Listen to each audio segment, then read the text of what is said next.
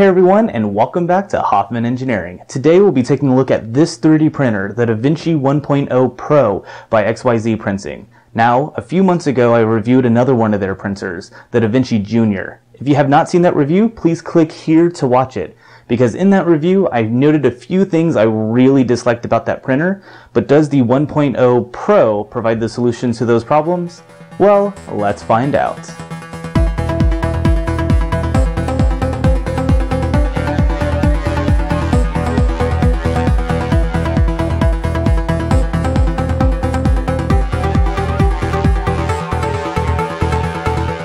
But first, let's talk about the specs. The Vinci 1.0 Pro is a fully enclosed 3D printer. It has an aluminum heated bed and boasts a print area of 7.8 by 7.8 by 7.8 inches. It has a standard 0.4mm nozzle and uses the typical 1.75mm filaments. It also is Wi-Fi compatible, so you can send or monitor prints either through USB or wirelessly through Wi-Fi. More importantly than all of that, however, is that unlike the Vinci Jr, which I reviewed earlier, the Vinci Pro allows you to use third-party filaments and slicers. Now, they still do have their own proprietary filament cartridges, which contain a chip which keeps track of how much filament is remaining on the spool. That is handy, however, that means that you would normally be limited to the materials and colors provided by XYZPrinting. However, with the Pro, it allows you to use any spool that you want. You can define a user-defined filament and use any brand that you like, which is amazing. However, most spools are too large for the internal bay, so you will have to print an external spool holder which just attaches to the back of the printer. This is a huge plus for this 3D printer. The ability to use whichever brand of filament you want is a basic functionality that every 3D printer should have, and I would not recommend getting a printer that does not allow you to use whichever brand of filament you want. The printer itself has a gorgeous red and black color scheme. It has both front and top panels which open up to give you access to the interior of the machine. The hot end carriage is located on steel shafts which move in the X and the Y direction, and the heated bed moves up and down on the Z axis. One of the surprisingly useful features of this machine is a semi-automatic bed leveling built in. The aluminum bed is held down by 4 ground aluminum clamps which serve as calibration points for a probe which is attached to the nozzle.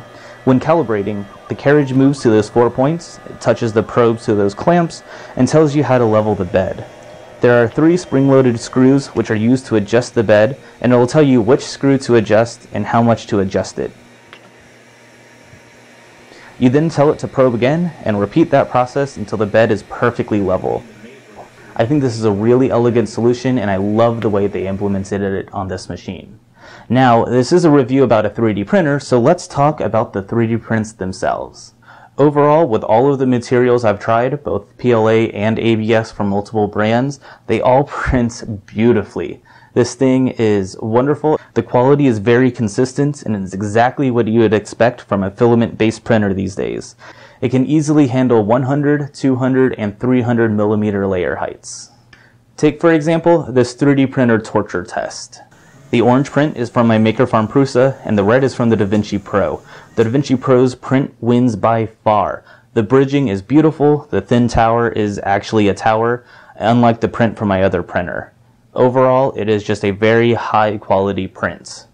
Usually ABS is a pain to deal with as the layers have a tendency to split apart and warp due to uneven cooling, but the enclosure really helps to mitigate that, especially on tall, thin-walled prints. There's just very little splitting occurring with ABS. Smaller PLA prints can have a little trouble on this machine because there is no cooling fan blowing directly on the prints, so overhangs can get a little droopy. Larger PLA prints though, like the Squirtle, prints wonderfully, or if you just slow it down a little bit, that'll help mitigate the droopiness on the overhangs. One downside in my eyes is the print surface. I've never been a big fan of using tape as my print surface. It just doesn't give consistent adhesion, it's very easy to rip, and once it does start to rip, you have to pull it all off and replace it, which is just a pain in my eyes. It does seem to work okay with both PLA and ABS. I did have one print failure though, this 3D Vinci, which pulled off the print bed and stuck itself to the nozzle, creating a little puddle of ooze. A little glue stick on that tape surface seem to help mitigate that adhesion problem, so you may want to give that a try. The biggest drawback with this printer is its speed, or more precisely, the lack thereof. The fastest I could push this printer was about 45 millimeters per second before there were bad vibrations and noises coming from the printer. Now this is about half as fast as many other filament-based printers. So if you're expecting high quality prints, this thing can provide it, just don't expect it to print very fast. The printer is controlled through their software, XYZPrinting.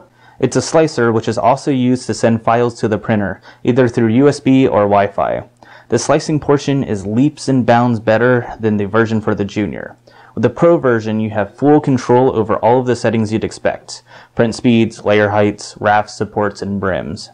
And if you don't like the way that XYZware slices your file, you can even import G-code generated by other programs and simply send it to the printer. This gives you much more flexibility and allows you to use your favorite slicer with this 3D printer, which is a great feature. The software is also actively being worked on. I was going to talk about how one of my biggest complaints with the software was that you did not have the ability to adjust the setting and reslice the file. You used to have to delete the file, re-import the STL, reposition it, rescale it, do all that tweaking, then adjust the settings and reslice every time that you wanted to make a change. That was a huge pain. However, 2 weeks after I received this printer, they had an update to the software that added that functionality. So I'm excited to see how that software grows in the future. So overall, I think that this is a great printer. XYZPrinting has it listed for about $700 US, although you can find it online from other retailers for under $600. At that price, I'd actually highly recommend this printer. The ability to use third-party filaments instead of their own proprietary filament is a must-have for any printer, and this printer actually produces some pretty high-quality prints. The Vinci Jr that I reviewed left a very bad taste in my mouth, but it seemed that XYZPrinting has tried to redeem themselves with the Vinci 1.0 Pro. So if you were looking at the Vinci Jr, I'd recommend saving a little extra money and going for the 1.0 Pro, because you will not regret it. So thank you guys for watching my review of the Vinci 1.0 Pro. If you have any questions or comments, please leave them down below. I would love to hear what you guys think. And if you thought this video was informative, please click that like button and subscribe if you haven't already. Also, check out some of my other videos. I've had a blast making them, and the comments left by this community in those videos are amazing. You guys are great. So thank you guys for watching, and as always, I'll see you guys next time.